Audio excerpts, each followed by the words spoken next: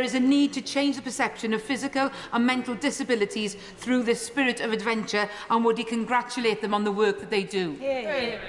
Well, I most certainly would congratulate them on the work they do, and I am very positive about disability in the armed forces, and I point the Honourable Lady to the Diversity and Inclusion Strategy published earlier, which sets out the blueprint for how we can do much better going forward. But I'd be more than happy to meet with the charity that she has cited, and I congratulate them on the work that they do. Committed to Selwood. Thank you, Mr. Speaker. The integrated view states that China poses a complex, systematic challenge.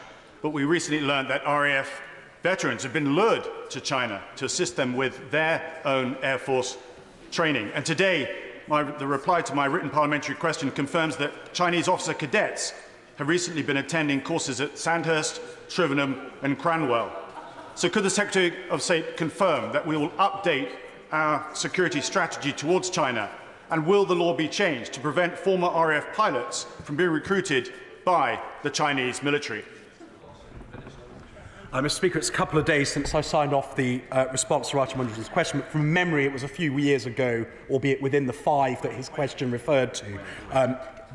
We have revised our policy around Chinese attendance on key courses since, but it's important to note that in none of those courses is anything taught or compromised that might be above the threshold for the Official Secrets Act. Mr. Speaker, does the Secretary of State recall in this remembrance period the 2 very constructive meetings held by the War Widows Association with our honourable friend for Aldershot when he was Veterans Minister on those people, 200 to 300 people who lost their widow's pension on remarriage? And will the progress made towards an ex gratia payment for that small cohort now rapidly be brought to a conclusion?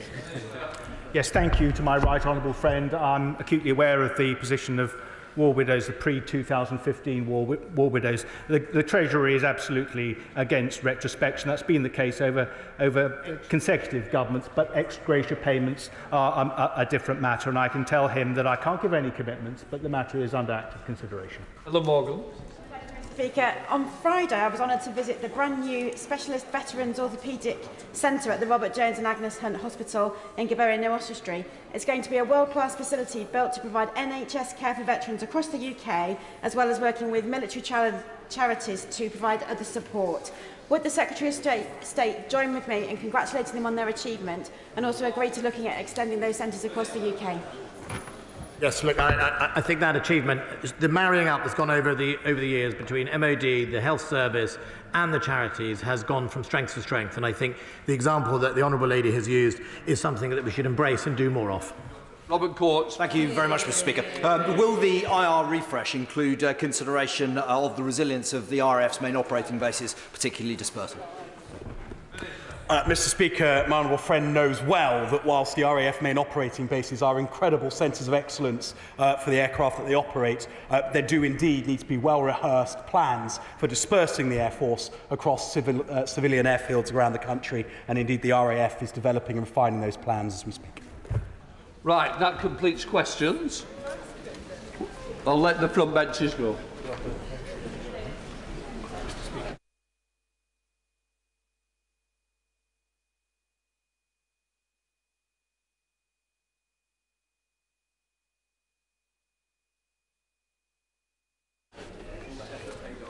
Okay, I understand that there is a prospect of legal proceedings in relation to the centre at Manston. In any event, given the national importance of the issues raised by this case, I'm allowing members to discuss those issues, but I would ask members not to discuss the details of any legal proceedings which might come underway. We now start the urgent question. Sir Roger Gale. Mr. Speaker, may I ask the Minister of State for the Home Department what steps he's taking to reduce the overcrowding at the Manston Asylum Processing Facility, and also could he make a statement about the safeguarding of minors, both at Manston and in hotels? Mr. Speaker, we have set out on multiple occasions the global migration crisis is playing an unprecedented strain on our asylum system. Despite what they may have been told by many, Migrants who travel through safe countries should not put their lives at risk by making the dangerous and illegal journey to the United Kingdom. We're steadfast in our determination to tackle those gaming the system and will use every tool at our disposal to deter illegal migration and disrupt the business model of people smugglers. So far this year, our French colleagues have prevented over 29,000 crossings and destroyed over 1,000 boats. Furthermore, my right honourable friend, the Prime Minister, will be speaking with President Macron this week about how together we can achieve our shared ambition to prevent further crossings. Some 40,000 people have crossed the Channel on small boats so far this year, and the government continues to have a statutory responsibility to provide safe and secure accommodation for asylum seekers who would otherwise be destitute. In order to meet that responsibility, we've had to keep people for longer than we would have liked at our processing facility at Manston. But we have been sourcing more bed spaces with local authorities and in contingency accommodation, such as hotels.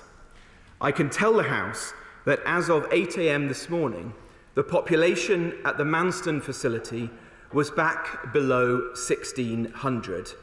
This is a significant reduction from this point last week, with over 2,300 people being placed in onward accommodation. Mr. Speaker, I'd like to thank my Border Force officers, members of the Armed Forces, our contractors and Home Office staff who've worked tirelessly to help achieve this reduction.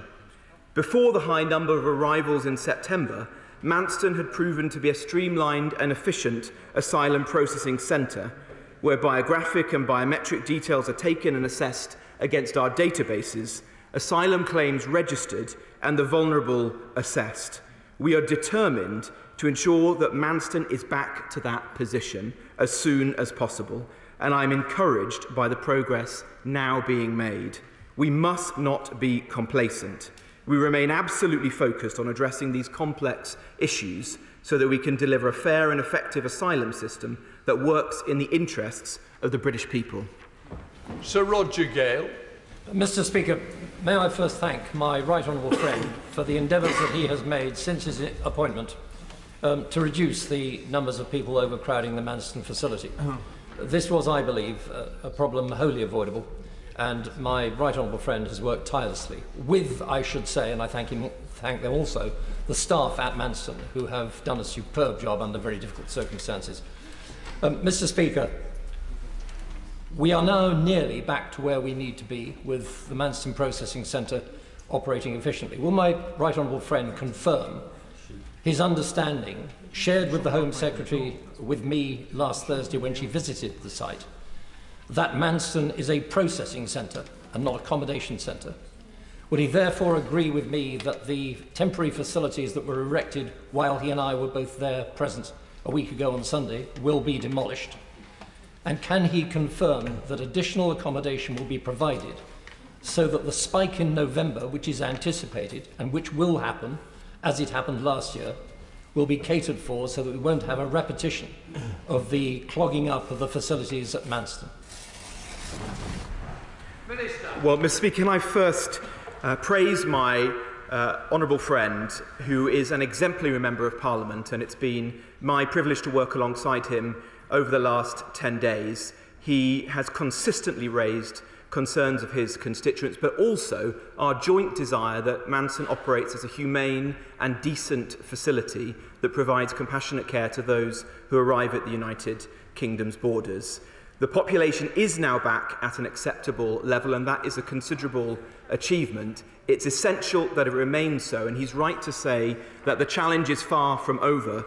Last month, for a variety of reasons, November proved to be the largest month of the year for arrivals to the UK, and so we have to be aware of that and to plan appropriately. We're doing just that. We are ensuring that there is now further accommodation so that we can build up a sufficient buffer so that those arriving at Manston stay there for the legal period of 24 hours or thereabouts, and then are swiftly moved to better and more appropriate accommodation elsewhere in the country. I support his view that Manston should always be a processing centre, not a permanent home for migrants arriving in the UK. I'll take note of his comment that he would like the temporary facilities there to be dismantled. I don't think that that is possible right now, because the prudent thing is to ensure that we maintain the level of infrastructure we have in case there's a significant increase in the number of migrants arriving in the weeks ahead. But it's certainly not mine or the Home Secretary's intention that Manston is turned into a permanent site for housing migrants. Shadow Minister Stephen King. Thank you, Mr. Speaker, and I welcome the Minister to his place. The Home Secretary has stated that after 12 years of Conservative government, the asylum system is broken. Well, we agree, Mr. Speaker, and it's the party opposite that has broken it. The government is processing just half the number of asylum claims that they were in 2015, and as a result, the British taxpayer is footing a £7 million hotel bill every single day. Their failure to replace the Dublin Agreement on returning failed asylum seekers, failure to crack down on the criminal gangs, and failure to get agreement with France are also increasing the backlog. This catalogue of chaos has led to the overcrowding in Manston, which the Honourable Member for North Thanet has blamed directly on the Home Secretary. Now, the former Home Secretary revealed today that on the 20th of October he received legal advice that Manston was being used or in danger of being used as a detention centre, and he took emergency measures to work within the law. However, the current Home Secretary met with officials on the 19th of October, just before she was forced to resign for breaching the ministerial code. Can the Minister please confirm that she refused to take those same emergency measures? And can he explain why she ignored the advice she was repeatedly given over a period of several weeks? The Home Secretary told this House just a week ago that she did not ignore legal advice. Can the Minister tell the House now whether he believes that statement to be correct? Now, the key question on Manston is whether legal advice was followed or not. Given the Minister's unlawful approval of a Tory donor's housing project in his previous brief, is he really best placed to make that judgment? And finally, Mr. Speaker, we know that 222 children have gone missing from asylum accommodation. What is the government doing to find the missing children, to prevent more children from going missing, and to meet its legal obligations to vulnerable children? Thank you. Minister. Thank you, Mr. Speaker. Well, for a few moments then, I thought that the honourable gentleman was going to approach this in an intelligent and constructive manner. Sadly, Mr. Speaker, that was the triumph of optimism over experience. In fact, the Labour Party are trying to politicise this. And we can, of course, say the same. The Labour Party have no plan to tackle illegal immigration. They don't want to tackle illegal immigration. The Labour Party left the system in ruins in 2010, as my right honourable friend, the member for Ashford, would attest, who had to help to pick up those pieces. We believe in a system of secure borders and a fair and robust asylum system that all members of the public can have confidence in. He asked about the Home Secretary's conduct, and let me tell him, the Home Secretary has consistently approved hotel accommodation. More than 30 hotels have been brought online in the time that my right honourable friend has been in office, and that has ensured that thousands of asylum seekers have been able to move on from the Manston site and into better and more sustainable accommodation. And look at her record over the course of the last week.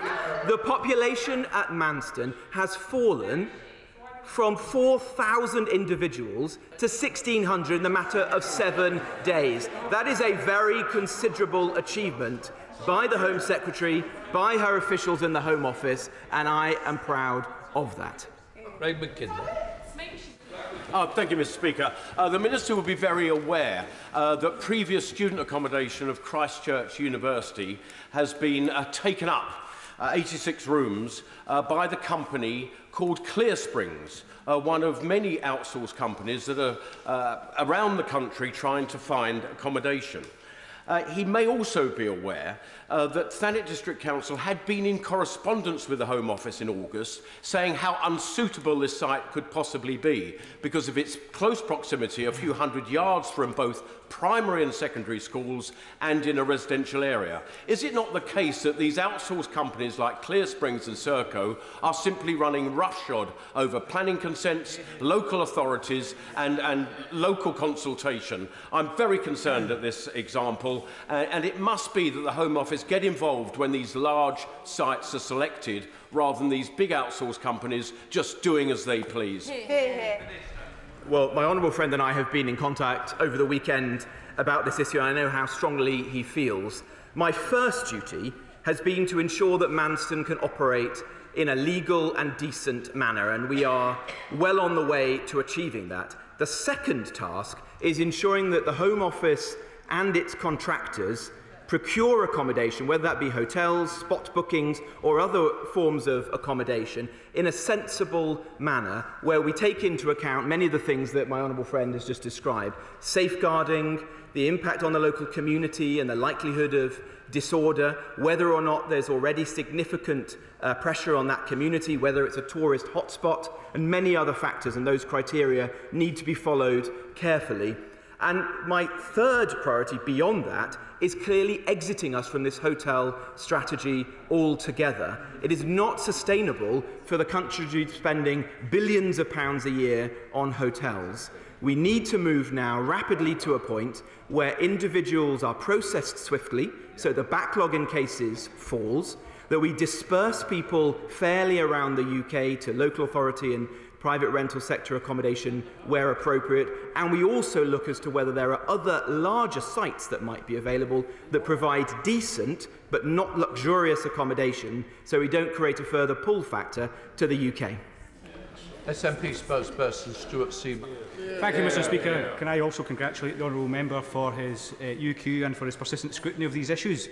But surely, Mr. Speaker, we have now reached a point where the Home Office can no longer be left with responsibility for the safety of these children. Hundreds are missing. Thousands more are stuck in hotels outside the child protection system. Children are reportedly pressurised to claim to be adults and increasingly misidentified as adults. There have been harrowing accounts of assault and rape, general evidence of fear and depression, and adults are not even being properly disclosed or checked, Mr. Speaker. So can we have a cross-government task force headed by the Prime Minister and is tasked with getting children into local authority care instead of into more hotels? Mr. Speaker, progress in moving people out of Manston is welcome, but it does beg the massive question, why wasn't that possible last month?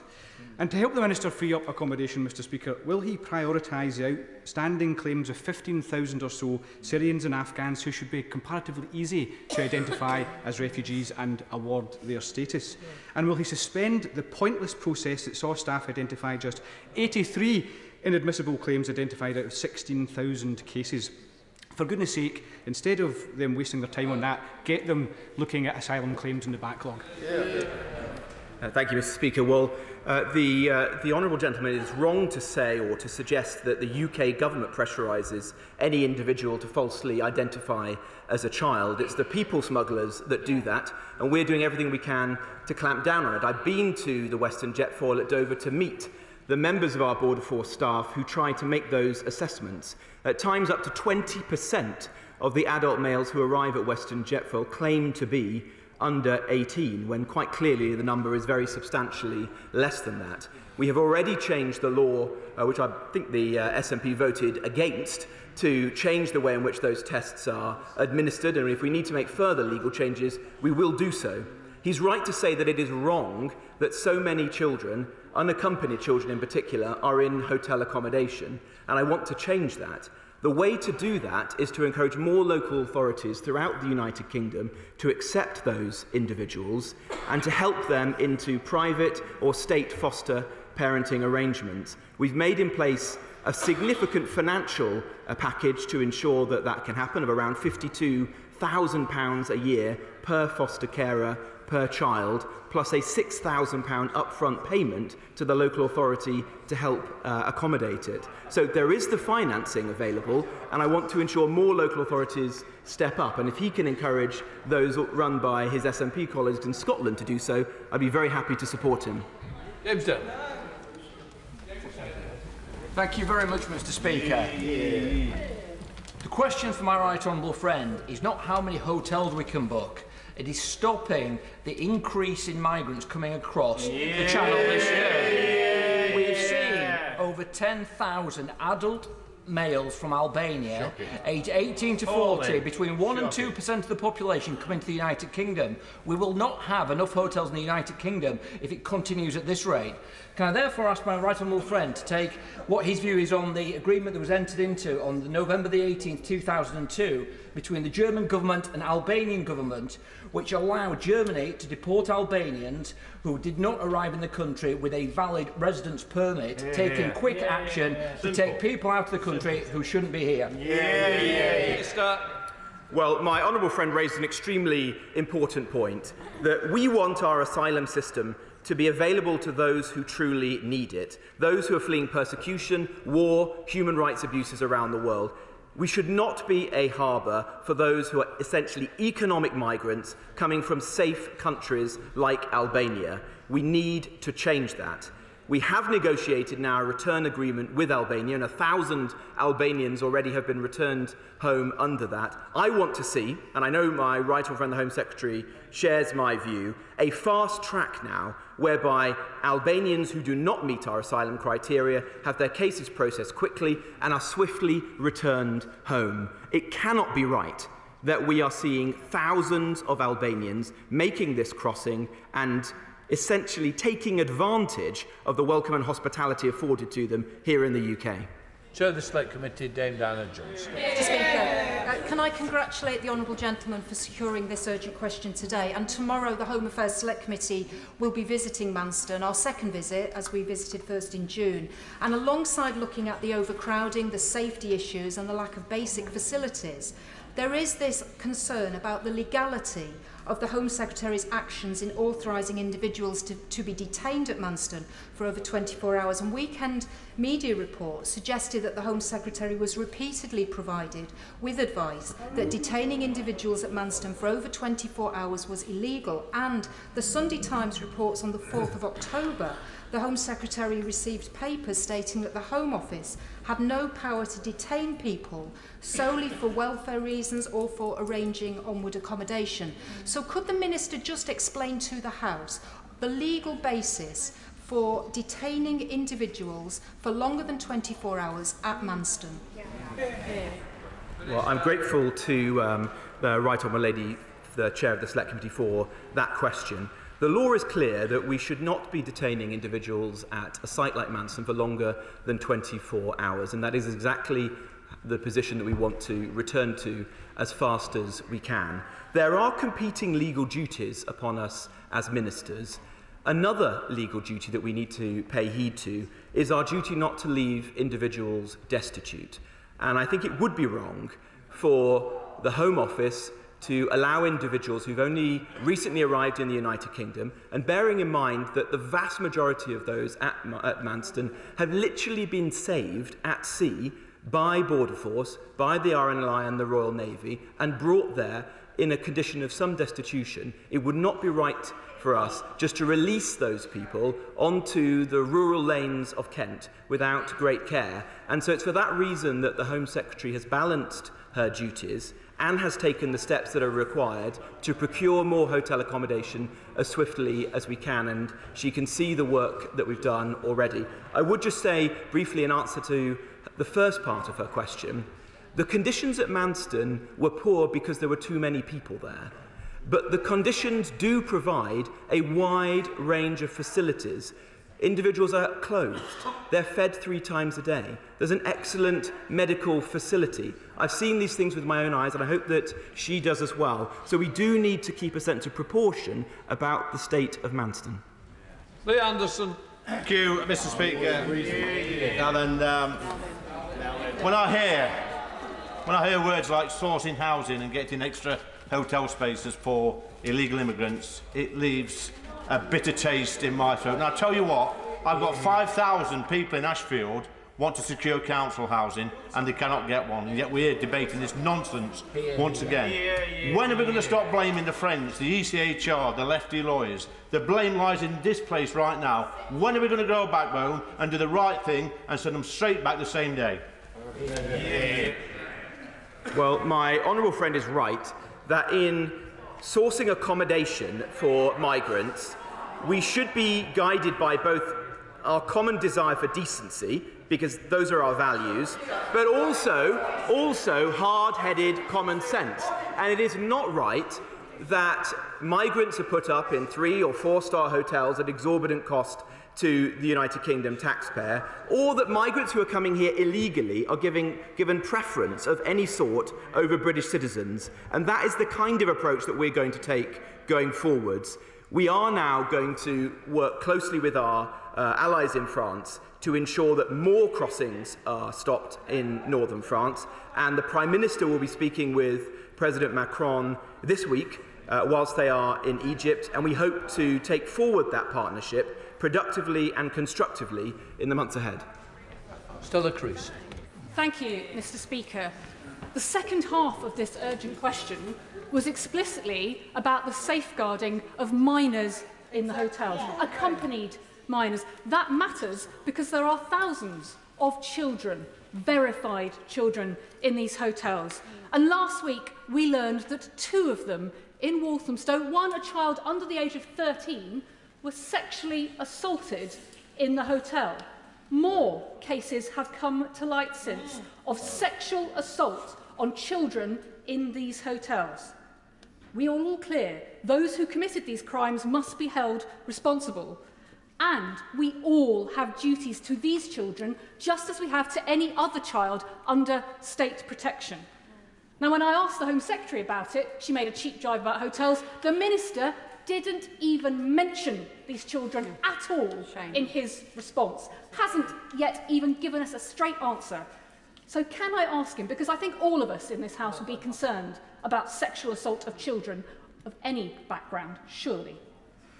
Can he publish the details of all these cases, including how many incidents of violence or sexual assault against children in these hotels have occurred in the last year, what action has been taken, and crucially, what safeguarding the private companies running these companies have to undertake? Because if he won't publish that, it tells us what he thinks about these children and all of our responsibility to them. Well, it's a pity that the Honourable Lady takes that approach, because I take my responsibilities to children, whether accompanied or otherwise, very seriously. We have put in place a wide range of support mechanisms. I mentioned earlier the work that we're doing for unaccompanied children. The hotels there, most of which are in Kent, have extremely sophisticated support, which is in fact costing the taxpayer up to £500 a night for that accommodation, which gives the Honourable Lady a degree of the support that we're making available.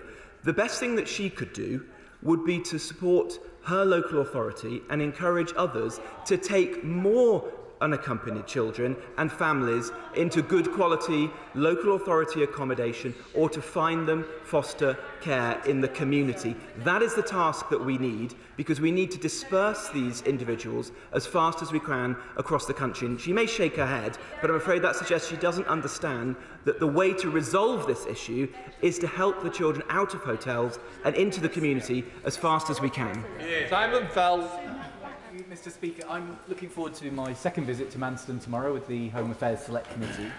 And I'm glad that he's managed to get the numbers down in Manston. That's really important. But it does strike me that all we're doing is moving a problem from Manston into our communities.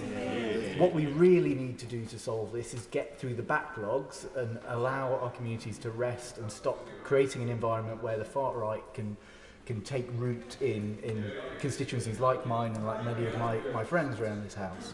So with that in mind, what measures is my right honourable friend taking to surge Home Office processing capacity so we can actually deal with the problem at the heart of this issue? Well, it's essential that we accelerate decision-making now within the Home Office. We have piloted over the course of the summer an approach which would very substantially increase decision-making. This has been done in our Leeds office, and we intend now to roll it out across the country as quickly as we can. And this would take us from an average of around 1.5 decisions per caseworker per week to as many as 4 caseworkers per week. We also want, in slightly longer time, to review all of the red tape and bureaucracy that surrounds the process so we can ensure that our system is more streamlined, and indeed to look at why, in the UK, we have a much higher approval rate for asylum than in many comparable countries like France and Germany, because that, at the heart of the issue, is why so many people choose to come here, to shop around for asylum in the UK, and to choose the UK when they're in fact economic migrants. Diane Abbott.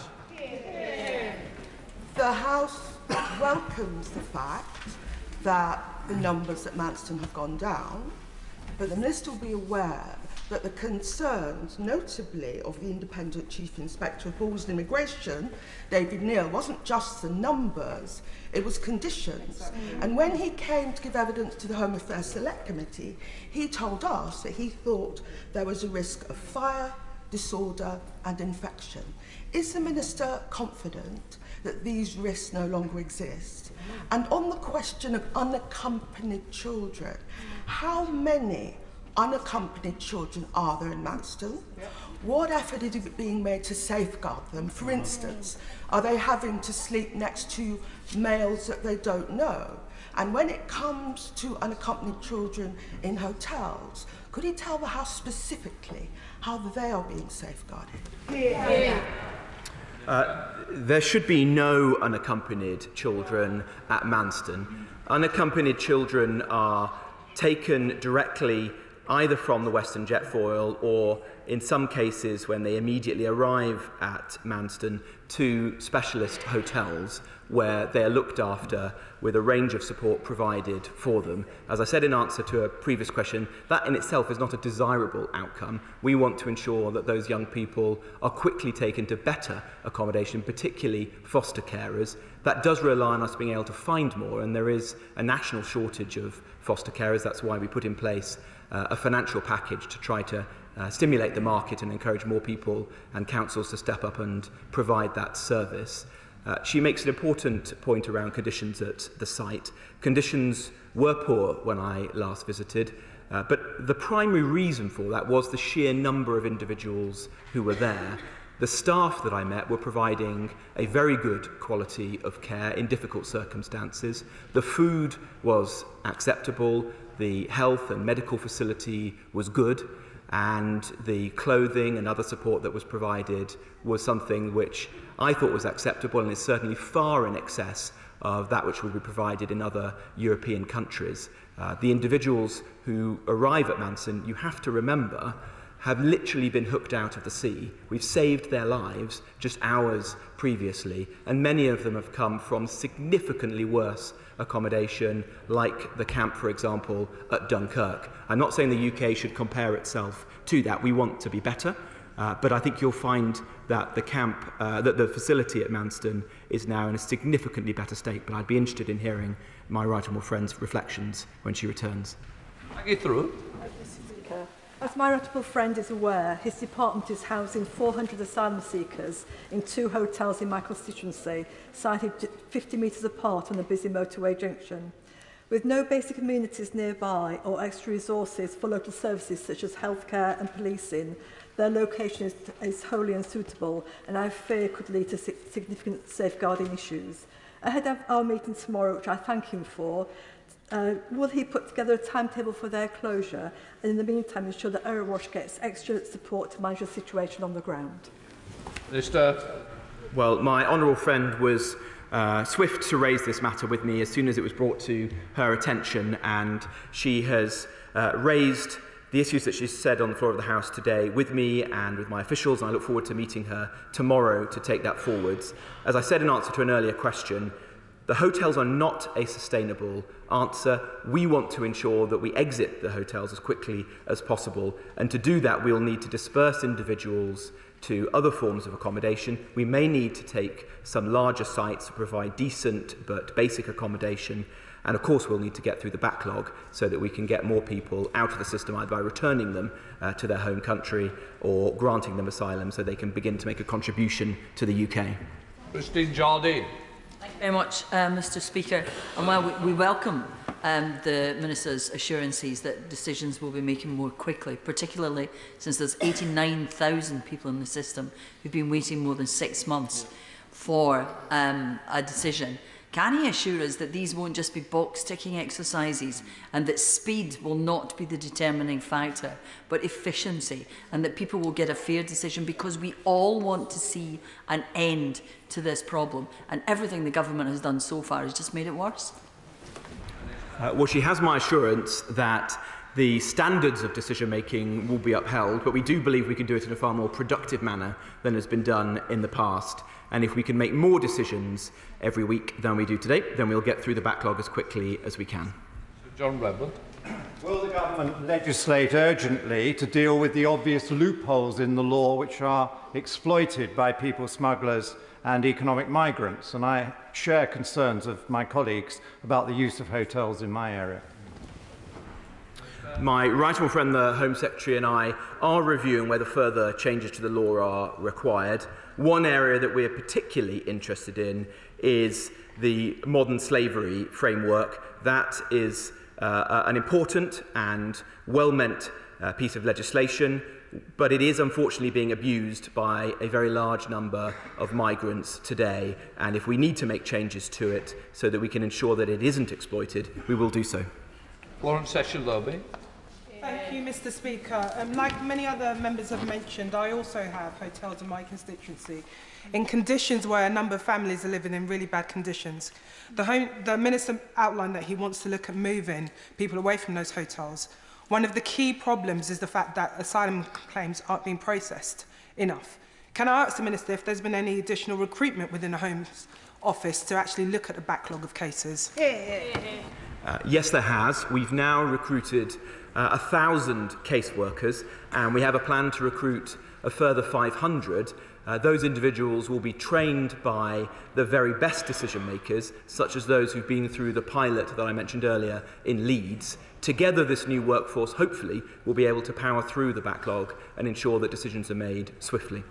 Lynn Saxby. Thank you, Mr. Speaker. Can my right honourable friend assure me that steps are being taken to rapidly address the speed at which asylum claims are being processed before we run out of hotels, and that economies of remote coastal towns like Ilfracombe and Newquay rely on their tourists? Can my right honourable friend assure me that these hotels will be welcoming visitors for next spring's vital tourism season? Well, I certainly hope that is the case. As I said earlier, my first priority was to ensure that Manston was operating in a legally compliant and decent manner. The second priority is to ensure that where we are using hotels, we're doing so judiciously, and that officials or our contractors are applying the criteria that I and other ministers have set down, one of which is to ensure that we avoid tourist hotspots like that which my honourable friend represents. And then thirdly, it is essential that we exit the hotels altogether and move forward with a more sustainable strategy which ensures that we deliver best value money for the taxpayer, and we also have a fair and robust asylum system. Jeremy Corbyn. Thank you, Mr. Speaker. Would the Minister confirm that to seek asylum is a perfectly legal thing within international law and therefore within UK law, and the loose use of the words illegal asylum seekers is actually dangerous for those individuals concerned? And I'd ask him, has he also has it been drawn to his attention, the Council of Europe report on pushbacks across Europe of people trying to seek a place of safety in a number of countries, including this one, where they've been pushed back and left in places of enormous danger? Will he confirm that Britain will not be involved in sea-bound pushbacks towards France, leaving people in enormous danger, and instead will recognise the humanitarian needs of, frankly, deeply desperate people who we should be holding out the hand of friendship to, not condemnation? Well, the UK is not involved in pushbacks at sea. We uphold our international obligations in that respect. It is a right for an individual to claim asylum, And we want a system whereby those who are fleeing genuine persecution or war or human rights abuses can find refuge in the United Kingdom. The issue that we're grappling with today is the sheer quantity of individuals who are choosing to come here, leaving other safe countries like France, and that places an intolerable strain on our system and means that those individuals who we do want to offer support for find themselves in difficult circumstances. A fair and robust system would not encourage people to come across the Channel illegally in small boats. It would be predominantly based on resettlement schemes like the ones that we've engineered in recent years from Syria, from Ukraine, from Afghanistan, and that's the system that I want to build in the years ahead. Carter. Mr. Speaker, on Thursday I was notified by the Home Office that the Fir Grove Hotel in Grappenhall would become an asylum centre the following day. There was no discussion with the Borough Council, no notification to local residents. It's in the middle of a residential area, less than 200 yards from a primary school. I'm sure my right honourable friend would agree with me. It's simply not acceptable for the Home Office to steamroll ahead on a decision like this without the necessary consultation with local residents. And I'd be grateful if my right honourable friend would meet with me to discuss this situation and look at how we can review and reverse this decision. Well, I'd be very happy to meet with my honourable friend so we can discuss this and he can represent the views of his constituents. I can also inform the House that I have agreed with my officials at the Home Office that as a matter of course all members of Parliament should be informed of new facilities being opened in their constituents ahead of time, that all local authorities should be informed and a proper engagement undertaken with them so that we can better understand the specific issues and provide the support that might be needed. It isn't right that MPs and councils find out on social media or third hand, and I intend to bring that to an end. Owen. Thank you, Mr. Speaker. Some are heralding the horrors at Manston as the death of compassionate conservatism. For the rest of us, we knew it never existed, or at least not for a very long time. Since the last Prime Minister took office just weeks ago, we have seen the Home Secretary describe people fleeing war as invading our country. Lethal levels of overcrowding at the Manston camp, traumatised people dumped at Victoria Station with nowhere to sleep, and child refugees sexually assaulted. Is this the compassion the Prime Minister speaks of? And if not, how will these shameful examples be rectified? Well, the Honourable Lady should pay closer attention to what's actually happening. I actually have visited Manston. I actually have met the members of staff who are supporting these individuals at Western Jetfoil. I spent Saturday night at our immigration removal centre in West London, and I can assure you in every one of these situations there are Border Force, there are Home Office, there are military personnel and others who are providing decent, compassionate care to those individuals who are coming to this country. But humanity and decency does not mean naivety. And that, I think, is where we take a different approach from the Honourable Lady. 30% of those people who've crossed the Channel this year alone have come from Albania. Albania is a demonstrably safe country. We have to draw the distinction, or else we simply won't be able to help those people who do deserve our care and support. Thank you, Mr. Speaker. I was concerned to learn in media reports last week that not once but twice asylum seekers from Manston Centre were dropped off in Victoria Coach Station in my constituency. Does my right honourable friend agree with me that we must deal with asylum seekers responsibly, firmly and compassionately, and can he assure me that we will not see a repeat of what we saw last week? Well, I thank the Honourable Lady, and she raised this with me immediately when it came to her attention, as I did with officials when I learnt of it. We have, in recent times, occasionally used a procedure whereby asylum seekers are asked if they have a home of a friend or a relative where they could stay, and if that's the case, then they're bailed to that address. On balance, that is the right approach because it ensures that the taxpayer doesn't have to pay for them to stay in hotels. But of course, we've got to get that right. And in this case, it appears that a small number of individuals were left at Victoria Station due to a miscommunication. They were later taken to hotels, I believe, in Norfolk and are being cared for appropriately. Bill Ribeiro-Adi.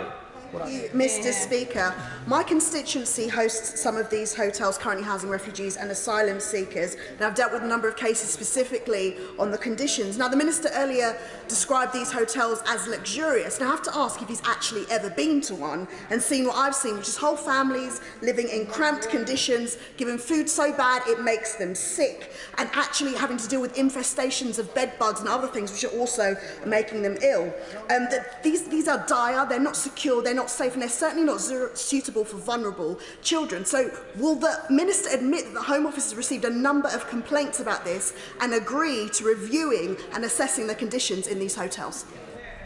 Well, if the Honourable Lady has specific allegations, then I'd suggest she brings those to me, and I would very happily look into them. I have visited hotels, and in general I've been reassured that they meet the right standard of decency. As I said earlier, it is not appropriate that we are putting up asylum seekers in luxurious hotels, and there have been numerous examples in the press and that have been brought to my attention since I took this role of accommodation, which is not appropriate. We have to respect the taxpayer and ensure that we're putting up asylum seekers in sensible accommodation. Decency is important and will be a watchword for us, but deterrence has to be suffused through our approach as well, because we do not want to create a further pull factor for individuals to make this perilous crossing across the Channel, and we have to make the UK significantly less attractive to illegal immigration than our EU neighbours. Richard Drax. Yeah. Much has been made of the safeguarding of illegal migrants, which I think everyone in this House would agree with. What we're not talking about, I don't think, is the safeguarding of our citizens. Thousands of people coming here, we do not know their background. My right honourable friend is being forced to put them into hotels because there's nowhere else for them to go. What guarantee can he give all our citizens who live near these hotels that they will be safe, particularly when we hear what's going on in these hotels themselves? Minister. Well, my honourable friend makes an important point, and for that reason I went with my honourable friend the member for Dover to meet her constituents on Friday morning who have been at the sharp end of illegal migration, because it's important that we don't just think of the migrants, but we think of our own citizens who are also facing pressures from this situation. I can reassure him that on arrival we do screen individuals coming into the UK. Counter-terrorism police are present at all our facilities in Dover and in Manston and take action against those who they might have suspicions regarding. But it is also important that when we choose hotels or accommodation, we do so judiciously, so we don't place them in situations that might have safeguarding or other risks. And again, it is another reason why we need to move away from the hotel model altogether. Days. Thank you, Mr. Speaker. My recent written parliamentary question revealed that 220 children have gone missing from Home Office procured accommodation. We hear reports from across the country of a difficulty in securing school places for children in Home Office accommodation.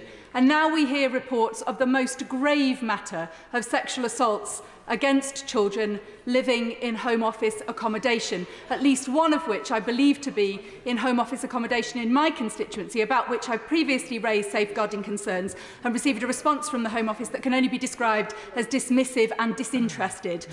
When will the Minister accept that the Home Office is failing in the duty of the British state to vulnerable children on these shores? And when will he take steps to address this terrible situation? Well, if the Honourable Lady has specific and it sounds serious allegations, I'd be very happy to look into those for her. As I said in answer to her Honourable friend's question earlier, the key thing is for each and every one of us who care about this issue to go back to our local authorities and to encourage them to take more children into their care. Otherwise they will remain in hotels for far too long. My right honourable friend will know of my deep unease about the use of a hotel in Ashford, which has been opened recently as part of the dispersal from Manston. So I'm pleased to hear him say he wants to exit from the hotel use altogether. I think that would be a welcome step forward. In the transition period before he can achieve that, can he ensure that the Home Office takes more account in the future than it has in the past of the relative level of pressure on public services such as health and education in different parts of the country, of coping with extra demand from asylum seekers? In particular, obviously, the pressure has been greatest in Kent than in other parts of the country, and I hope he can recognise this and the Home Office system can recognise this so we get a proper, fair dispersal around the country. Well, my right honourable friend makes a number of important points. Part of our plan to exit the hotels is to ensure a fair dispersal around the country, and that means every local authority in all parts of the United Kingdom stepping up and playing its part. If we do that, then no area should be disproportionately affected. My right honourable friend represents an area that has borne the greatest burden, and it's absolutely right that we work together to find ways to alleviate the pressure on Kent wherever we can. And he and I are meeting, I believe, with Kent local authority leaders later in the week to hear their concerns. And if there are ways in which we can support them, I will certainly do everything I can to achieve that. Thank you very much, Mr. Speaker. Can the Minister explain what discussions have been held with the Children's Commissioner regarding this government's staggering levels of child neglect?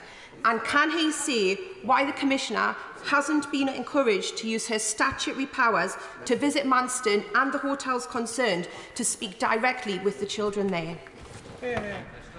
Well, it's up to the Children's Commissioner to determine her own schedule. As far as I'm aware, she hasn't requested to visit Manston. I have no objection to her doing so, but that's entirely a matter for her. I would object to the suggestion that the UK government is being inhumane towards children.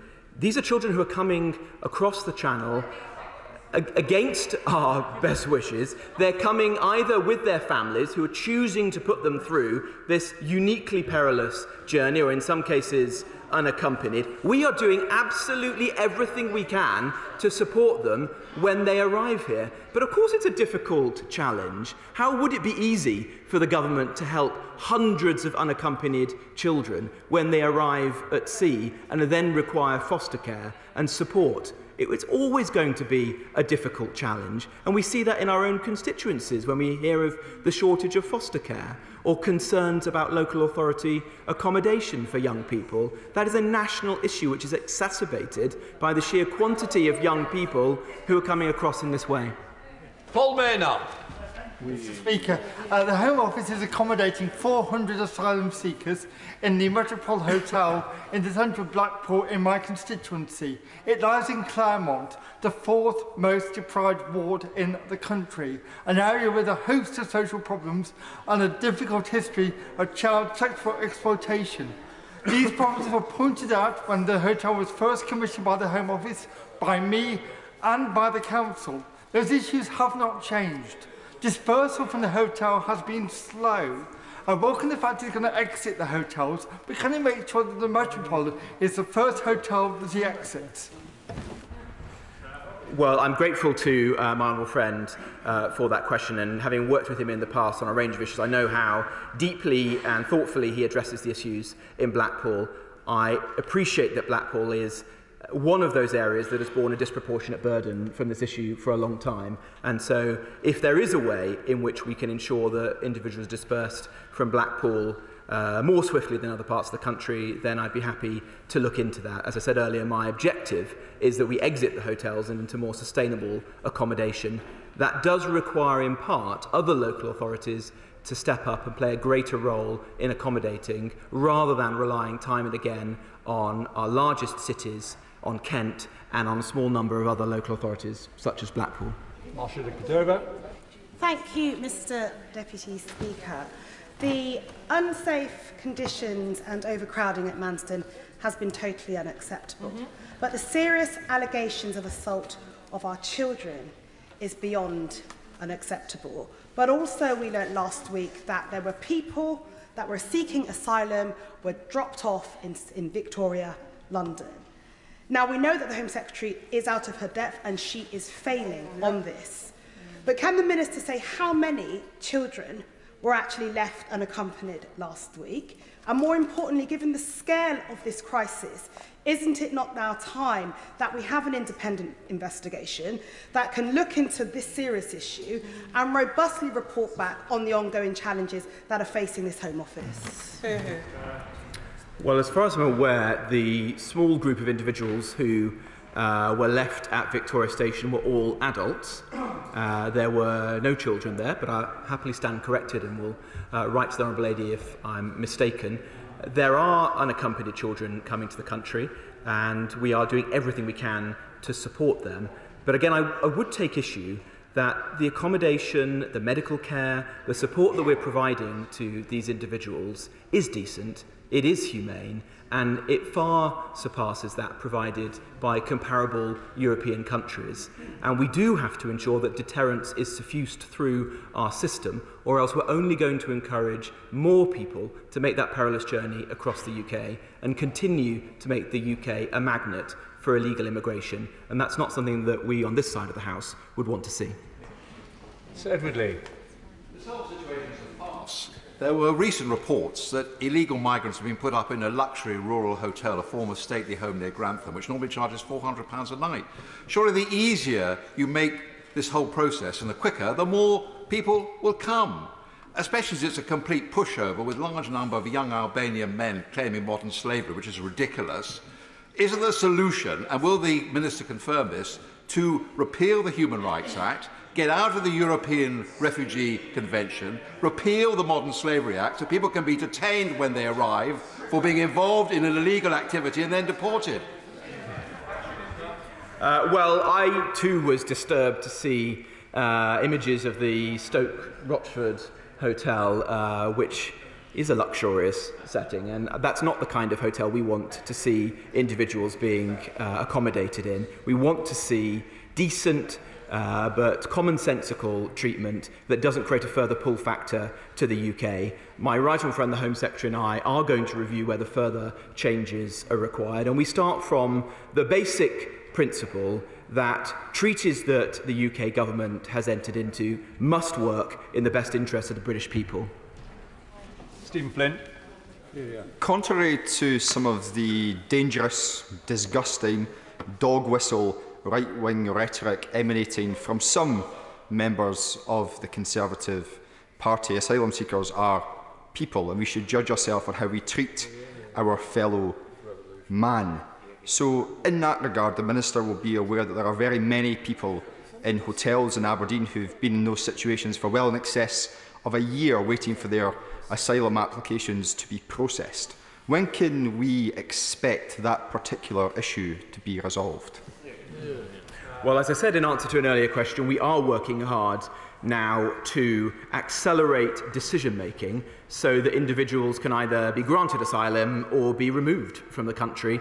I would say, however, that there is a marked trend in the data, which is that some Scottish local authorities are taking a disproportionately low number of asylum seekers in every respect. And so the first useful thing that the honourable gentleman could do would be go back to the local authorities that are controlled by the SNP in Scotland and ask them to step up.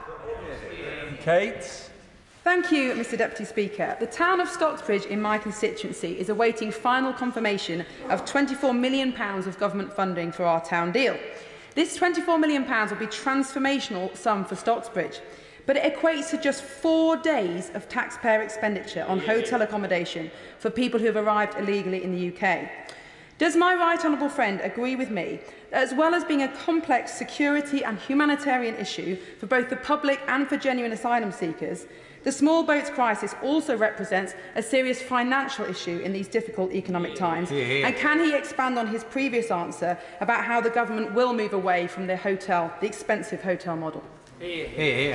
Well, my honourable friend and I have spent many happy hours in Stocksbridge, and I want to see the government investing even more in her community. And she's right to say that it is an unconscionable waste of taxpayers' money to be spending over £2 billion a year on hotel accommodation. That money could be put to better use, whether helping her constituents or fulfilling our broader mission as a country to support those who truly need it in distress at home or abroad.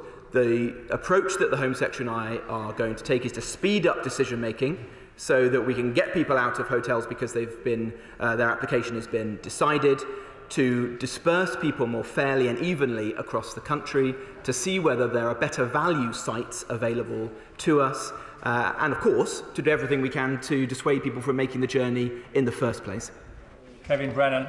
Thank you very much, Mr. Speaker. Regarding his response earlier to the chair of the Select Committee, I wasn't quite clear what he meant in his answer. Is it his position that the government acted legally in detaining migrants at Manston for more than 24 hours?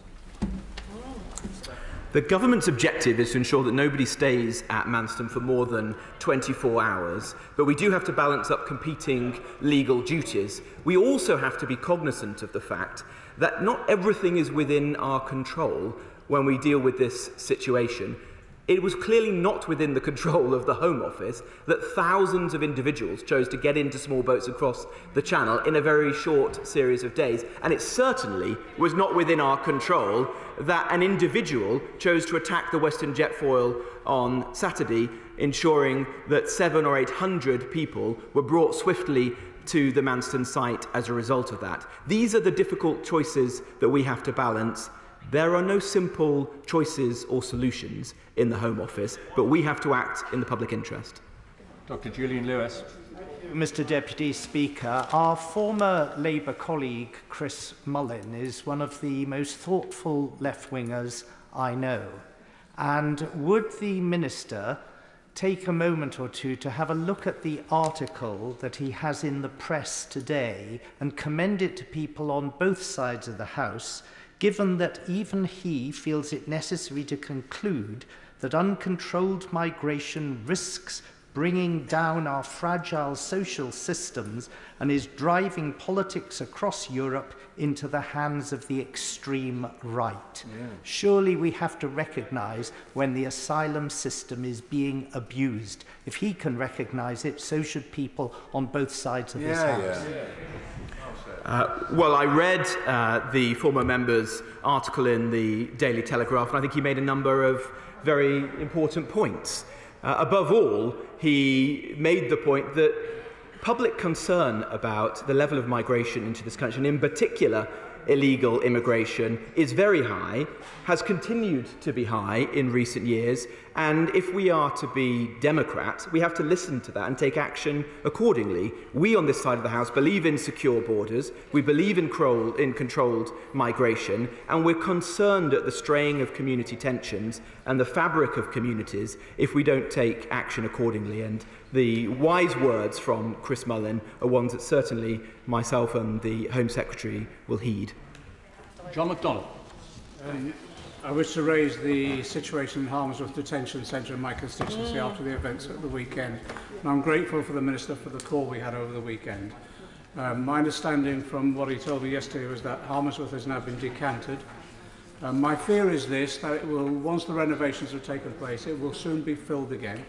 It will soon be filled again because in this country we detain too many people who've engaged in no criminal activity. We detain too many, and we detain them too long, and I believe unjustly and in cases often brutally. Could I suggest to him one way of tackling this is, of course, sorting out the processing situation, but it is also ensuring that we have an enforceable limit on how long people are actually trapped in the process of assessment, but also specifically an enforceable limit on how long people can be detained in our detention centres. Well, I thank the right honourable gentleman for those suggestions, and I'll bear that in mind. I do respectfully disagree that those individuals who are destined to be removed from the UK, particularly foreign national offenders, should be in institutions like the Immigration Removal Centre in his constituency. I appreciate that not all of them are. Can I take the opportunity of his question to thank his constituents and the immigration enforcement officers, the prison officers and all those who responded heroically over the weekend to that disturbance. I'm pleased to say that it has now been brought under control, that all of the inmates at the site have been decanted to other IRCs, and that the contractor will be making the necessary improvements to the site as quickly as possible so that it can get back up and running, but also we can ensure that it doesn't happen again. Scott Benton. Thank you, Mr Deputy Speaker. My constituents are becoming sick and tired of this ridiculous narrative of economic migrants somehow being mistreated at Manston. The facts of the matter are that after a short time at the processing centre, these economic migrants will receive free food and free accommodation in hotels, something my constituents who are paying for all of this could only dream of. How do you think my constituents who can't get an NHS dentist or a GP appointment or a council house feel about the fact that we're spending £2 billion a year on hotel bills because we can't be bothered to solve this issue? Well, it's important that we do recognise what the United Kingdom is actually doing here. The vast majority of those who arrive at Manston have literally had their lives saved by the UK. The RNLI, Border Force, the Royal Navy has ensured that as many as 95% of those individuals are saved at sea, are brought to land, are given clothes, are given food, are given medical support, and are then processed at Manston until they can be accommodated elsewhere. So we should be clear about how we are meeting our obligations as a country, and in fact going far beyond that of our neighbours. He's right, though, that those standards of decency and humanity must be matched by hard-headed common sense, and we should not be accommodating individuals for long periods of time in expensive hotels. By method. Thank you, Mr Deputy Speaker. In an exchange last week relating to the situation at Manston, the Home Secretary told this House, "I have never ignored legal advice." Has the Minister been briefed or seen any information in his department, or been told by any colleagues, any information that would show that that is not a correct statement to this House? I've no reason to believe that the Home Secretary has misled the House. The Home Secretary was advised that we needed to procure more hotels, and we have procured more hotels. Dozens of further hotels, so that thousands of migrants were able to leave Manston over the course of this week alone, and that's exactly the right approach. Richardson. Mr Deputy Speaker, important to my Guildford constituents and important to me, does my right honourable friend agree that by controlling illegal immigration, we can make sure that we've got the capacity and the facilities to offer safe and legal routes for vulnerable people across the world, as we have done for people in Ukraine, Hong Kong, Syria and Afghanistan? Well, my honourable friend is absolutely right. The work that's been done by this government and supported by local authorities and tens of thousands of our fellow citizens over the course of the last year to help people from Ukraine, from Afghanistan, from Hong Kong and elsewhere to find safety and in some cases a new life in the UK is something we should all be proud of. Our system should be based on safe resettlement schemes rather than individuals crossing the channel illegally in small boats. Shannon. Mr Deputy Speaker, can I thank the Minister first of all for his answers to the questions, which are very difficult and complex. I know that tensions are rising as the temperatures are dropping in the United Kingdom and government are intending to pay out large amounts of money for heating. But I am concerned, Minister, that ill feeling towards migrants is growing as people mistake the illegal immigration from the legal asylum seeking. So will the Minister outline how his department intends to ensure that those who have no right to be in this country are treated with respect and care, but will not be allowed to overstay beyond that which is fair, equitable and enshrined in law? Well, the honourable gentleman is absolutely right. The UK wants to be a big-hearted country that welcomes those in need to our shores, but we must ensure that those who come here illegally for economic migration or other purposes are removed as swiftly as possible, because it brings the whole system into disrepute and it makes it impossible for us to treat people who deserve our care in the way that we would want them to see. And at the moment, the system is frankly overwhelmed by the sheer number of individuals coming here, a very large proportion of which should not come here because they're economic migrants. Walker. One of the locations hosting migrants in my constituency is the Founds Hotel, and notwithstanding the fact that I raised concerns about the suitability of that location, I was particularly concerned to hear from my council about a number of children being taken into care from that location. Now, my right honourable friend mentioned an incentive package for councils. What I was told is that this was putting an additional burden on an already overburdened children's care system. Can he make sure he discusses with his officials to make sure that even when the children weren't supposed to be in a particular location, that support will flow through to councils? Because the impression I've been left with by Worcestershire is that they're trying to do the right thing, but they either weren't aware of or weren't receiving that support. Well, I will certainly ensure that local authorities are better communicated with about the location of children to their area and the support that the government is making available. And I'm holding later this week a teleconference with all local authority chief executives and leaders to listen to their views and advise them of our steps. And on the back of that, if there are changes we need to make to our processes, I'll certainly try my best to do so. Rachel Maskell. Thank you, Mr Deputy Speaker. Inhumane centres and overcrowded, let alone unsafe hotels, there's no place to place these very vulnerable families.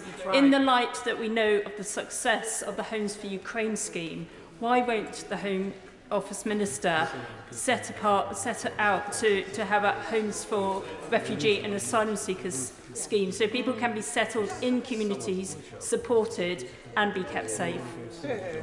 Well, there is already a community sponsorship scheme available for community groups who want to bring refugees to the United Kingdom and to care for them appropriately.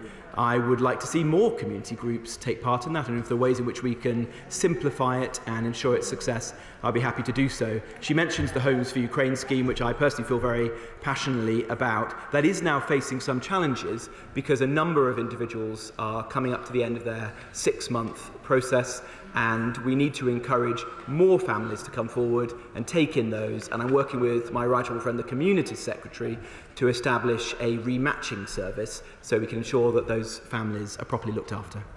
Steve Metcalfe. Thank you, Mr Deputy Speaker. I appreciate the challenge that my right honourable friend and the department are facing, but we can solve the problem of accommodation by stopping illegal entry into this country in the first place. Therefore, will he please, on behalf of my very frustrated constituents, leave no stone unturned in finding a solution to this problem and stopping illegal entry? Well, my honourable friend is absolutely right that we have been debating today the symptoms of the problem rather than the cause, which is the sheer quantity of individuals crossing the Channel illegally. We're going to tackle that on multiple fronts, whether that be through the NCA, our security and policing resources, ensuring that we bear down on the criminal gangs and gather the best possible intelligence on the continent, diplomatically with France, with Albania and other partner countries, or in ensuring that how we do treat people in this country, where, while decent and appropriate, does not produce a further draw to the UK, and ensuring that deterrence is suffused through our approach is extremely important. Patrick Grady. I think it's worth reiterating once again that seeking asylum is not illegal. But if the government really wants to save a little bit of money, why doesn't it extend the right to work to people who are seeking asylum? Because if they did that, they would become more self-efficient. They could find and pay for their own accommodation. They could ease the massive labour shortages facing this country, and they could pay some tax into the exchequer. Well, I've listened carefully to the arguments on both sides of that issue, and I appreciate that colleagues will respectfully disagree with me, but I think it's extremely important that we don't create further pull factors to the UK. The UK is already arguably a more attractive destination for illegal migration than our European neighbours. There's a wide range of reasons for that, but I don't want to see us create any further pull factors that will only make this situation worse. McLean. Thank you, Mr Speaker. My Redditch constituents are generous and compassionate, and have opened their hearts and their homes to refugees from around the world. But they find it deeply illogical and infuriating and completely unfair to see these boatloads, small boats arriving on our southern shores. Surely every sovereign nation has the right to control its borders. And what we're seeing, Mr Deputy Speaker, is that it is possible for an Albanian male under our modern slavery legislation to become a confirmed victim of modern slavery. This is not what this world-leading and compassionate legislative framework was set up to achieve. It has rescued many vulnerable people from awful situations. So when will he bring forward a review of this legislation to make sure it's fit for purpose and can do what it's intended to do and not be a fast-track route for Albanian males? Well, my honourable friend has spoken on this a number of occasions and draws on her own experience at the Home Office and elsewhere. She's right that the modern slavery laws, whilst important and well-meant, are now being abused, particularly by males who are here for economic migration purposes. We've seen many cases where young males from countries like Albania, as she says, have their asylum claims processed, they're rejected quite rightly, and then immediately they make a claim under modern slavery laws. That is wrong, and we intend to review that, as she says, and to make any changes that we need to. Andy Slaughter. Mr Deputy Speaker, from what the Minister said to my honourable friend, the Chair of the Home Affairs Select Committee, and the Home Secretary told the House last week, they balanced breaking the law by leaving asylum seekers in Manston for weeks against breaking the law by abandoning them on the streets without means. And then, Victoria Station aside, they decided to commit the first piece of law breaking. Will the Minister publish the advice that's led him to that unusual legal opinion? Well, it's not the convention for us to publish legal advice, but I've been very clear today and in other public appearances that it's absolutely essential that Manston, like other sites, operate within the law. And in this case, it means ensuring that individuals are treated decently and humanely there and stay for 24 hours unless there are exceptional reasons to the contrary. In this case, it was right that the Home Secretary balanced that amongst wider concerns to leave individuals destitute. It was also the case that this is a site which has seen very large numbers of migrants crossing the Channel at short notice, illegally, and that put huge pressure on our facilities there. We also had to deal with the aftermath of what is now being treated as a terrorist incident, which led to 700 individuals being evacuated to the site. I can assure the honourable gentleman that we have made huge progress over the course of the week. We are now at the right level of capacity, and we're working to ensure that individuals don't stay there for any longer than 24 hours. Jack Burton. Thank you, Mr Deputy Speaker. It is extremely disappointing that we continue to see the Home Office pursuing hotels in Stoke-on-Trent, and particularly given the concerns we've raised about the risks associated with doing so, and the fact that we already have over 800 refugees resettled in Stoke-on-Trent. So will my right honourable friend look at measures to ensure that other parts of the country that have done little to nothing yet to actually help provide accommodation are told to do so?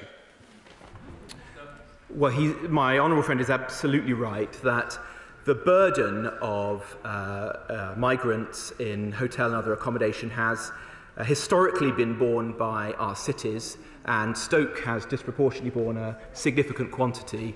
We have now tried to disperse individuals more broadly, and some of the issues that we've heard today are as a result of migrants being placed in hotels in locations where that would not previously have happened, and so it is a new issue for those local authorities to cope with.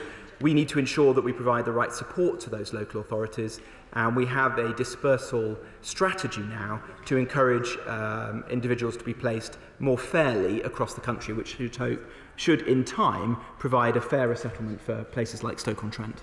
Monica. Well, if dispersal strategy is to be successful, then local authorities must be engaged in the conversation before they are told what is happening in their own local authority.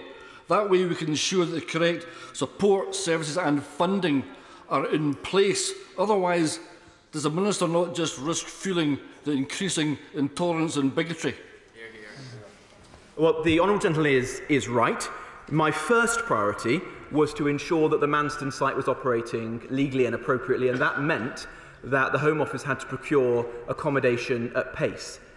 We are now moving into the next phase, and that will involve ensuring that we have better communication and engagement with local authorities so that we can hear their concerns, we can provide them with the support that they might need, and we can choose locations together which meet sensible criteria in terms of safeguarding, community cohesion, and the availability of public services. It's also extremely important that we work closely with local authorities on issues like child protection and the dispersal appropriately of children and families across the country.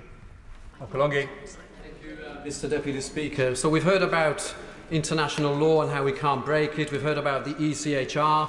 But in 2005 and ever since, we chose to ignore the ECHR and an EU diktat requiring us to give people in prison the vote. Yep. In other words, we ignored international law because we respected our people's wishes. Why is it that Italy and other EU nations can do the same today and we do not when it comes to foreign criminal gangs and people smugglers arising from illegal immigration? Why, Minister, don't we protect our borders and our people? We will do everything in our power to protect our borders. I've already set out that we're going to do that on a number of fronts. We're going to do it through law enforcement, robustly tackling the criminal gangs on the continent. We're going to do it through better diplomatic relations with our nearest allies like France, and my right friend, the Prime Minister, is having one of those conversations this week with President Macron. We're going to work with countries like Albania, which are demonstrably safe and where economic migrants in particular should be returned swiftly. And if there are further legal changes that are required, we will consider making them, because treaties that the UK is a signatory of should work in the best interests of the British people. Brendan Clark-Smith. Thank you, Mr. Deputy Speaker. Many will have tuned into their TVs yesterday to see people living in tents and eating food many would find vomit-inducing. But this is not in Australia, this is elsewhere in mainland Europe. And does my right honourable friend agree with me? It is therefore insulting to hear the opposition saying the accommodation and hospitality offered by this country is not good enough, when many of my constituents would be grateful to be afforded such luxury. Well, we should treat individuals coming to the UK with decency. Those are our values. But he is absolutely right to say that the standard to which we look after those arriving on our shores, in almost every case, surpasses easily that of other countries. And you only have to compare the standards of Manston, which I've seen myself in the last week, with those of the camp in Dunkirk to see the difference. We should be proud of the way that we support individuals coming to the UK. That's the British way, but we should do so in a commonsensical way that also looks after the best interests and the value for money of the British taxpayer. Tom Hunt. Deputy Speaker, I don't remember, it wasn't too long ago that the opposition benches were bringing the motion opposing the use of Napier Barracks for illegal immigrants. I'd much rather have that than the use of another hotel in the centre of Ipswich, where 20 jobs have been lost by my constituents as a result. Ultimately, though, will the Minister agree with me that the Rwanda policy is the right policy, and ultimately that will create one of the most powerful deterrent effects? Could the Minister give me some clarity about the timescale for when this is likely to be implemented, and the new Bill of Rights, how that could help bring it to fruition as well? Well, as I've said in answer to many questions this afternoon, deterrence has to be suffused through our entire approach so that we don't make the UK a draw for illegal migration. The Rwanda policy is one element of that, and it would produce a significant deterrent effect. It's currently subject to legal action. We expect to hear more on that shortly, but as soon as we are able to proceed with it, he can be assured that we will do so. Mr. Kruger. Does my right honourable friend agree with me that in order to stop the flow of people across the Channel, we need to do two things? We need proper legitimate routes for people to claim asylum before they arrive in the UK, and we should also prioritise those who come here with community sponsors who can help them, as the lady from York Central suggested, as we've already done for 100,000 Ukrainians. And secondly, we need to ensure that if people break into this country, they are not able to live here and to work, but they will be detained and deported. And if we need to change our laws or indeed the terms of our membership of the ECHR, we should do that. Well, I pay tribute to my honourable friend for the good work he did at the Department for Levelling Up in helping to establish the Homes for Ukraine scheme. And that scheme established the principles that he has set out, which I think would be a better way forward for our asylum system. That asylum to this country was predominantly through resettlement schemes like those we've seen in Syria, Afghanistan and Ukraine, where individuals came here through safe and legal routes, enabling the UK to prioritise those truly endangered. And those who come here illegally, for example in small boats, find it more difficult to find safe harbour here and a returned home to their home country. Simon Baines. Thank you, Mr Deputy Speaker. During my brief tenure as the Minister for Tackling Illegal Migration in the summer, I visited Manston. Would my right honourable friend agree with me that the staff working at Manston deserve our praise for the excellent care and attention they take in their work, particularly as it often takes place in very challenging circumstances? Can I thank the honourable gentleman for his important short service commission this summer. We're very grateful for the work he did. He is right to say that the staff at Manston have behaved heroically. I was hugely impressed by the Border Force officers that I met, the contractors, the cooks, the Armed Forces personnel and my Home Office officials. They have moved heaven and earth over the course of the last week to ensure that that site is returned to a safe and legal method of operation, and the way in which they treated people has always been with great care and courtesy, and we should all be proud of that. I'd like to thank the Minister for responding to the urgent question and answering questions for an hour and 20 minutes. So thank you very much. I'll just pause a second while people choreograph themselves in and out.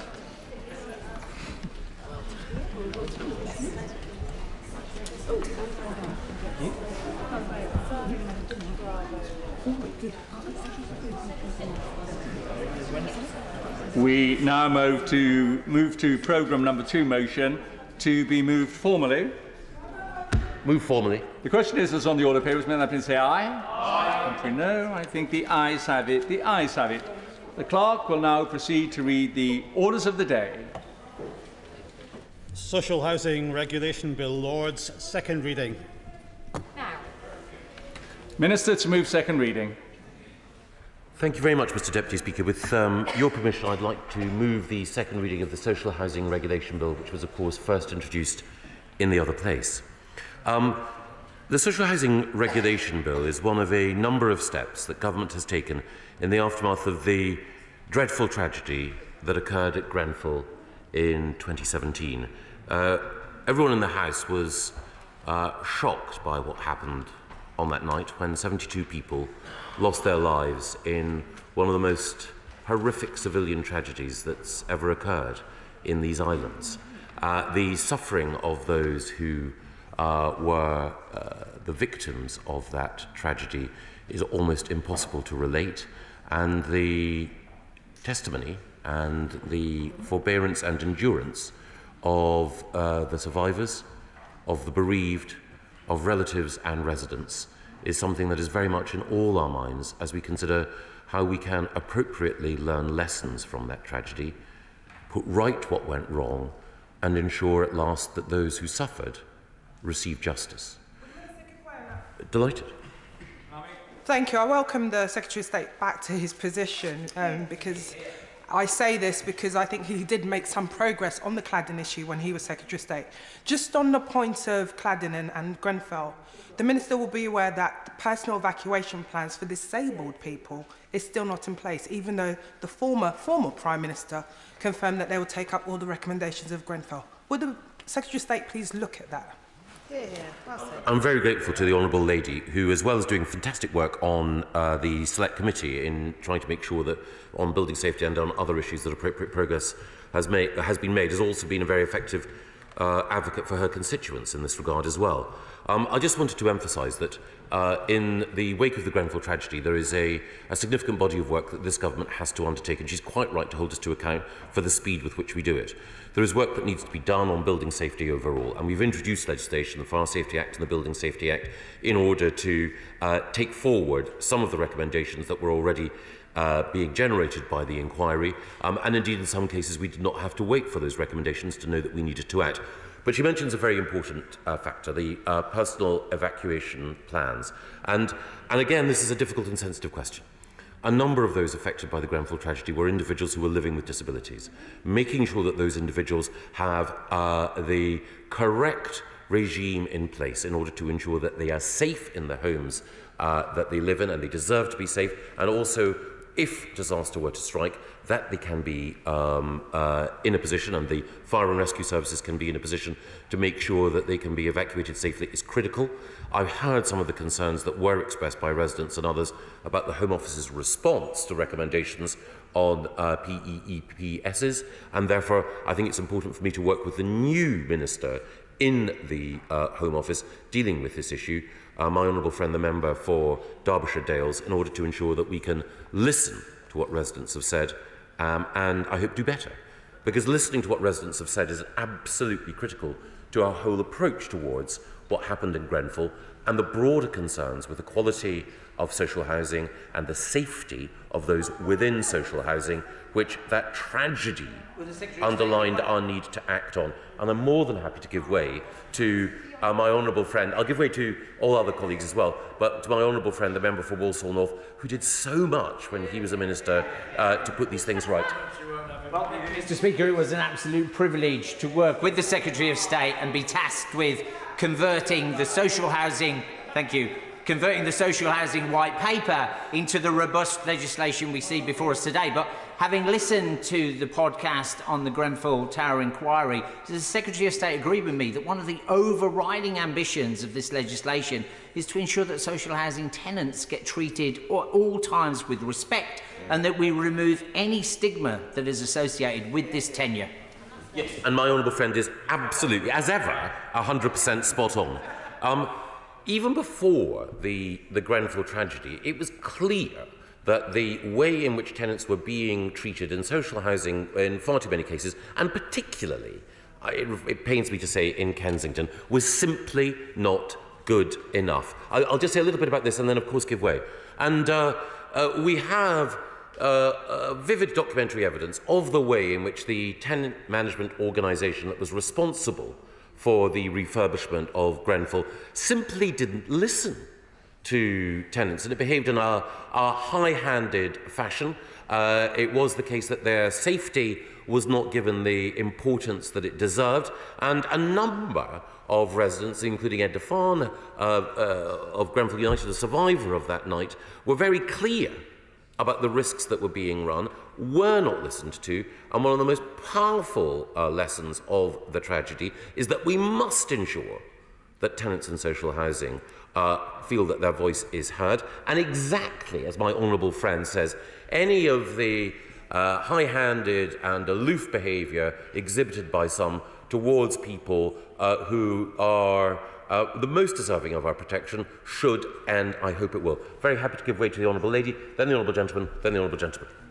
Can I thank the Secretary of State? Can I also welcome him back to his position as Secretary of State? I just wanted to go back very briefly to the intervention from my honourable friend in relation to PEEPs for disabled people. And as he knows, the Home Office didn't accept that particular recommendation. So is it his view that these PEEPs should be in place for disabled people that are living in high-rise blocks? Well, I think that we do need to look again at the position, and I have to be careful because the Home Office is a separate department and I'm not the Secretary of State there, but I do know that the new Home Secretary and the new Minister responsible for fire safety do appreciate and understand the need to look closely at the voice and concerns of tenants that were expressed on the previous position. I have to say the previous position was taken in good faith, but the concerns expressed are those that we need to pay attention to. Happy to give way. Secretary of State, I'm sure we all want social landlords, all landlords, to be held to account where they fall short. Would the Secretary accept there may be a a problem with some financial penalties in that you end up punishing tenants twice, once having a bad landlord and then again by having funds withheld. For a specific example, if this is from my own constituency, a social landlord who is failing financially and is therefore penalised by not being able to bid to the Building Safety Fund, with the consequence that either fire safety works don't get done or that other means, such as sale of property or not developing other properties, building new properties comes about. Would he look at that specific instance and see whether we can not penalise tenants in that way? Yes, the Honourable Gentleman makes a fair point, which is that there are lots of pressures on registered social landlords and housing associations. And while this bill is there in order to ensure that all emulate the best, I do appreciate that with pressures to increase supply, pressures on building safety, and pressures also to deal with the poor quality stock that many have inherited, that we do need to be sensitive, and I'm sure the regulator will be in the application of any fines if the correct action is not being taken. Happy to give way. Thank you, Minister, for giving way, and I do welcome you back to your position again and look forward to your significant contributions to this issue. In relation to lessons learnt, and obviously it's good to have lessons learnt, but it's also good to share those. And obviously we don't have the same amount of high-rise apartment blocks in Northern Ireland as we have here in London or elsewhere across the United Kingdom, but we do have some. We have Housing Executive, we have Housing Association, and we have some private as well. Has the Minister in his return been able to share that information about better safety with all of the regions, and particularly with those of Northern Ireland? Thank you. Yes, of course. I mean, this legislation, I'm very grateful to the Honourable Gentleman for raising it. This legislation, of course, applies to England and to housing associations and social landlords in England. But in my other role as Minister for Intergovernmental Relations, I've been able to talk to ministers and officials in the devolved administrations about some of these building safety questions, and we all have a shared interest in getting them right. And, of course, we respect the nature of devolved competence here, but we also want to make sure that some of the insights, particularly about how we deal with developers, can be operationalised UK-wide. Yes, of course. I'm very grateful to him. Post what he rightly described as the absolute tragedy of Grenfell, if he were to be presented in this debate this evening with evidence of a housing association that continues to take a complacent attitude to the fire safety of its tenants, would he regard that as a very serious matter indeed? I certainly would. My right honourable friend is absolutely right that housing associations and other social landlords have to take safety incredibly seriously. This legislation is intended to ensure that they do. If it is the case that there are housing associations or other social landlords that are not taking safety, and in particular fire safety, seriously, I would be most grateful if he and others were to share that information with me. I know that he has been a uniquely assiduous constituency MP, and I know also that his concern in particular for the vulnerable and the voiceless is such that he will raise his voice on their behalf, and we will do everything we can to act. I just wanted to say, before going on to the meat of the bill, that as a number of members have quite rightly pointed out, there are a range of issues that do need to be tackled in the wake of the Grenfell tragedy. As well as legislating on building safety, we also need to make sure that there is action, and in particular action from some of those who have a direct responsibility for fixing the problems that they helped to create. And I'm very grateful to the two Secretaries of State who both succeeded and indeed preceded my position here, the member for Tunbridge Wells and the member for Middlesbrough South and Cleveland.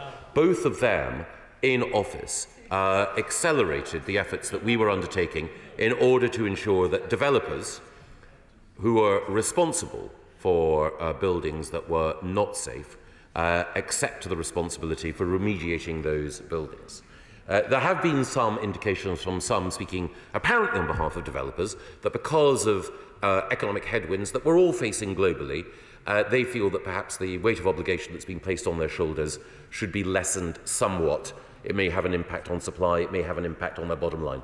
Let me make clear from this dispatch box that it cannot be the case that economic conditions which affect us all are being used by developers or anyone else to shuffle off their obligations. Similarly, there are freeholders who who have direct responsibility to the leaseholders in the buildings that they ultimately own to remediate those buildings. That is their legal obligation. This House, this Parliament, has passed laws in order to ensure they fulfil that obligation. There are some freeholders, organisations of significant means, that are again trying to delay or dilute their responsibilities. This is simply not acceptable. And I hope across this House we will make it clear. Yes, these are tough economic times, but they are very tough economic times for the most vulnerable in our society. And there is no way that PLCs and other organisations with healthy balance sheets and surpluses and CEOs who are earning handsome remuneration can somehow use global economic conditions as an excuse for shuffling off their responsibility. It just won't do, and all of us across this House will work to ensure that that work of remediation is done and there will be no hiding place for those responsible. Now, I wanted to, in bringing forward this legislation today, thank first of all colleagues in the House of Lords who contributed to improving the legislation while it was there. I'm sure when the legislation goes into committee there may well be amendments from backbench colleagues across the House that can contribute to improving the legislation. And I know that my colleagues in the House of Lords were grateful to those noble colleagues who contributed to the enhancement of the bill. And in particular, I want to thank Lord Greenhalgh, who, as Building Safety and Fire Safety Minister, introduced the legislation and who served with such distinction in the department. I also wanted to thank, as well as my honourable friend, the member for Walsall North, for all the work that he did, not just on this legislation, but on legislation in the private rented sector and in homelessness, to thank the member for Newark, when he was Secretary of State, for the work that he did on the white paper that preceded this legislation. And I also, in particular, want to thank my right honourable friend, the member for Maidenhead. It was her actions in the immediate aftermath of the Grenfell tragedy that set in train a programme of reform and the moral leadership that was shown by my right honourable friend in making sure that those in social housing got the full attention of government, which ensures that this legislation is before us today. I also want to thank two campaigners who, in the course of the last year, have shone a light on some of the worst conditions in social housing and have reminded us all how important it is to ensure that our regulator has teeth. Kwejo Tweneboa, a young man who I think all of us in this House have seen campaigning with eloquence and passion. He himself, having grown up in social housing, has acted as a voice for those who may have been overlooked and underserved in the past.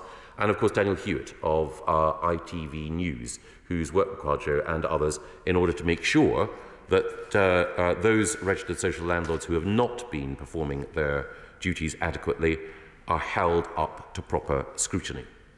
It's important, of course, in this debate to acknowledge that there are a number of different aspects of the social housing debate that this legislation doesn't cover. It doesn't cover the whole question, of course, of future supply, and we'll have an opportunity to debate that in this House in weeks and months to come. It's also important to stress that the overwhelming majority of those who work in social housing are doing a fantastic job. The overwhelming majority of those who work in housing associations, in all of the arm's length management organisations that help to provide social housing, are people who are dedicated professionals. And they have nothing to fear from this legislation, indeed everything to gain. But it is the case that we do have a situation where some 13% of homes in the social rented sector do not meet the decent homes standard, and that is simply too high a figure. And we need to make sure that action is taken to deal with that. I should say, by way of contrast, the number of homes in the private rented sector estimated not to meet that standard is 21%, which is why legislation in order to improve conditions in the private rented sector is so important. And again, the work of my honourable friend, the member for Walsall North, and others is so critical. We have in this bill a series of steps that are taken in order to ensure that we can more effectively regulate the sector. The first thing that the bill does is that it makes sure that what's been called the serious detriment test no longer applies. In the past, it was the case that there was a very, very high bar that had to be met before the regulator could investigate complaints.